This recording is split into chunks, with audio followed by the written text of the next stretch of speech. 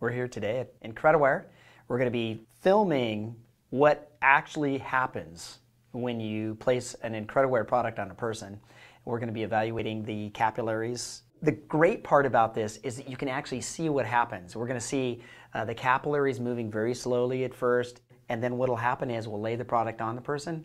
You're going to see an increased blood flow and blood speed, and that's what really is Incrediwear is all about. Is about healing and recovery and trying to get oxygen and nutrients to the body really quickly. We've had the product on for about 2 or 3 minutes. Inside, the carbon molecules really get active when they're heated up. You can see the capillaries, the blood going through each individual one. The white blood cells are the bigger ones that you see that look clear as they go through.